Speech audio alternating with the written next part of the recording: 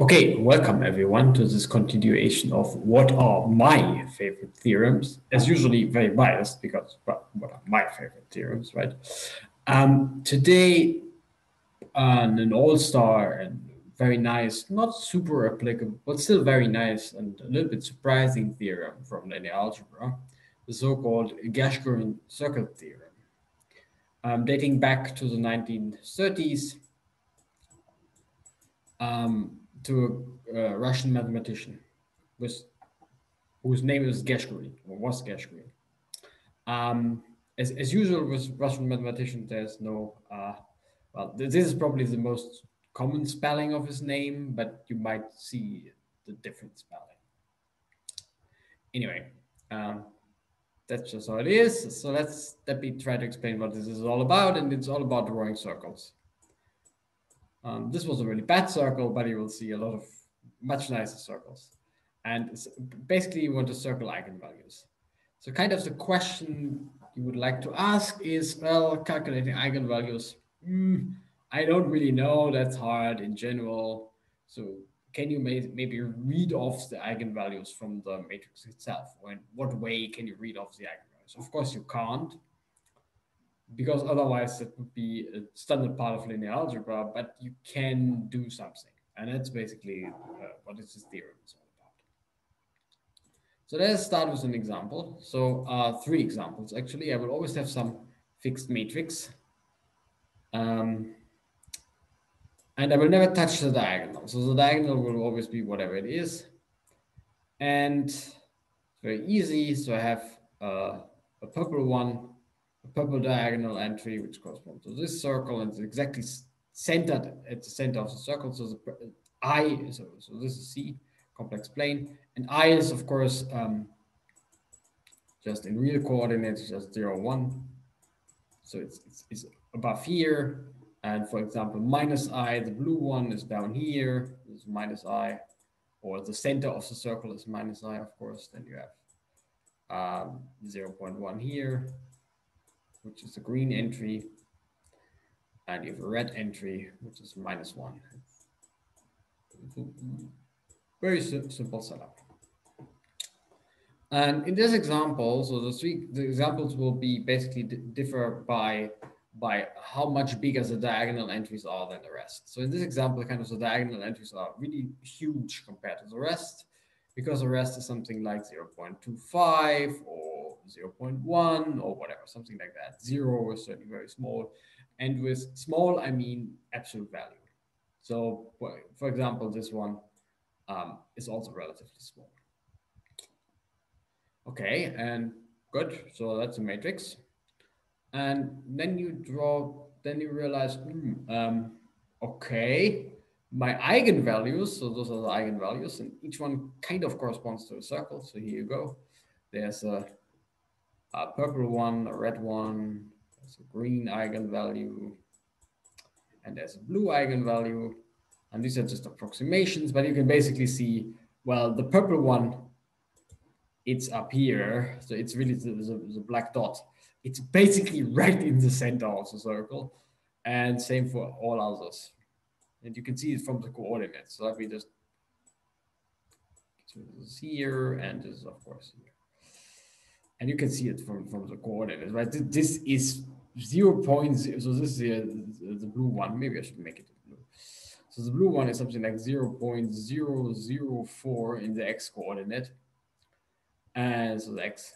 And in y, it's minus 1.007. So it's basically right in the center of the circle, which is a little bit surprising because this is certainly not a diagonal matrix or anything, but still the eigenvalues are not very far away from the diagonal. Okay, so maybe we can actually do something with eigenvalues for those matrices. Then you start looking at the next example, kind of the same matrix. I haven't changed much. But now roughly the diagonal entries are roughly of the same size as the rest. For instance, I have 1.1 here, and I have 1.1 here, something like that. and you play the same game. You don't move the circles because you haven't moved the diagonal, so diagonal stays the same, circle stays the same. And now your eigenvalues are a little bit off, not too bad. So this one moves a little bit to the side.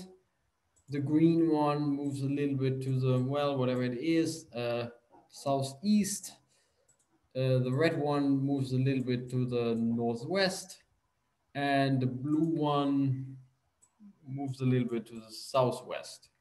But they are still pretty much in the center of the circle, not very, very far away, which is now even more confusing or surprising because you're pretty far away from a diagonal matrix here, but still the eigenvalues are basically the entries on the diagonal, which is very surprising, right? If you usually you spend ages of computing eigenvalues, this is those two examples kind of want to say, why not just look at the diagonal? It's not as easy as that, obviously, but the Gershgorin circle theorem tells you that it's not so bad in some sense. It gets bad at one point. So, okay, here's an example. So as long as you're in those two cases, so diagonal is very big, diagonal is a reasonable size compared to the rest, then you're fine. If diagonal is much smaller than the rest, so here I have whatever, much smaller, whatever that means. You have 1.8, for example. Then things move quite far away from their original circles. Okay, as you can see here. But so probably that was what Gershgorin was thinking about. Like, how can I now determine the, well, in a lot of cases, the eigenvalues are just right next to the if you plot the points along the diagonal and make a little radius around and make a little circle, then the eigenvalues are basically always in those circles. And the only question you kind of need to answer is, that's what it seems at least, is how can you control in what sense they are next to the eigenvalue. So basically you want to vary, what I haven't done here, so I had always had circles of the same radius. So you basically want to vary the radius depending on the corresponding row. Because it seems like the other entries in this row or column, so the other entries in this matrix, kind of push entries further away from the origin. And that's exactly what the Gershgorin circle theorem says. You can estimate where the eigenvalues are by just knowing the diagonal and the other entries in the same row or column. So strictly speaking, it works as this. So we have a matrix, and the only restriction is that I want my entries from C, and it's a nice whatever square matrix, and you can form those Gershgorin circles either for rows or for columns. Same procedures. The circles might be different, but the statement is the same. So let's just focus on the row circles, the green ones. So for each row of your matrix, you have a circle, Ri, and its center is exactly the corresponding diagonal entry, right? So that's what I did here. So the center of whatever, the red circle, this is R2. The center of the red circle is the corresponding eigenvalue, okay? And now you just have to decide how big the radius, so how big the circle in the end should be. And the upper bound, obviously, if you make the circle arbitrarily large, then at one point all your eigenvalues will be in that circle. That's not a really interesting statement. The point he makes, Gershgorin makes, is you only need to take the radius of the size of the other entries. So you just sum over all the other entries and take absolute value, and that's the radius. And I should have done this for the other row because that's what I did here. So you sum over all other entries, ignoring the one you're looking at. That's just the center. All the others take absolute value, and that's the radius. Okay. So the only thing you need to know is the diagonal entry. That's So this was this one. The diagonal entry, that's the center of the circle, and the sum of the absolute values of the rest of the row. And this gives you the corresponding Gershgorin circle, or the row circle. And the statement is then the eigenvalues are not very far off from those circles. So they will always lie in those circles. That's kind of the point. That's what we have seen here. So in order to fix this, I would have had to make this thing a little bit bigger, like whatever, like this radius, and I would be happy, for example. And Gershgorin basically gives an upper bound how far you need to go in order to be absolutely sure that your eigenvalues will lie in the corresponding circles. And you can also see that his bound is optimal in the sense that if you have a matrix like this, so with only zeros on the diagonal, so everything will be centered around the origin, but it's this matrix with which is like a Z mod 4 matrix, right? It kind of mimics the action of Z mod 4. So this shifts one down, this shifts one down, this shifts one down, this shifts one down, but comes up again because 5 is 4 is 0 mod 4. And you can see that the eigenvalues of this matrix are exactly the root of unities. So they lie on the unit circle around the origin.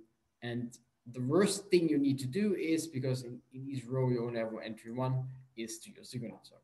That's what he says. And this is the optimal bound that works for any matrix. Okay, say it again, and then I give you a very nice example. So in order to estimate what the eigenvalues are without computing them, you only need to draw circles around the diagonal entries, and the radius of the circles is determined by the other entries in the corresponding row or column. You can decide row or column, whatever works better. And that's it. You don't need to calculate anything. You can basically directly read it off from the matrix, which is pretty cool zero. So let me show it to you how it works. And actually, it's a very smooth behavior. So I have this matrix here. And the only point about this matrix is it has 3 entries, 3 diagonal entries. 1, that's a point here. 8, that's a point here. And this 9 plus 10i, that's the point here. And I have a parameter that I call alpha, and alpha is basically, you have all those off-diagonal entries. You don't have to look too closely at them, it doesn't matter, but they are all something like an actual number times alpha. So for instance, 3 times alpha is the entry up here, and I want to show you that eigenvalues and Gershgorin circles actually behave in a smooth way. Now I want to vary alpha, so from alpha equals 0, this will be a diagonal matrix because everything on the off diagonal is scaled by alpha, and you can see it. The Gershgorin circles are, well, of radius 0 and lie exactly on the eigenvalues. And then you can go on. Alpha equals 0.25. The Gershgorin circles have now the corresponding radius, and the lambda moves a little bit away from the center. 0.5. The circles get bigger, the lambda moves a little bit away. 0.75, the circles get bigger, the lambda move a little bit away. So here's the center of the circle, and here's the lambda. Okay, so maybe I should give the lambda a different color. Here's the lambda, and it moves a little bit away. So let me show you an animation, which is easier to see. But basically, those 4 pictures animated. Okay, so here's my animation. It's exactly the same picture. You have the corresponding. So for alpha equals 0, you have a diagonal matrix. So the center of the Gershgorin circles are exactly the eigenvalues. So the eigenvalues will be my black points. And you will see the circles in a second as I vary alpha. So alpha equals 0. And now let's vary alpha. Okay, let's play it again. So alpha goes from 0 to 1. And you can see that the eigenvalues move smoothly away from the center, but they always keep on lying in the circle. So the circle gets bigger and the eigenvalues move away a little bit. And that's what the Gershgorin, the kind of the smooth properties behind the Gershgorin circle theorem. I could watch this for ages. It's really nice. So the eigenvalues move a little bit away, the circles get bigger in a very smooth, absolutely smooth process. Okay, but anyway, that's what I wanted to tell you today. So the Gershgorin circle theorem is kind of a method to estimate where the eigenvalues basically are of a matrix without calculating them by drawing circles around the diagonal entries, which I think is a pretty nice idea. Okay, hope to see you next time.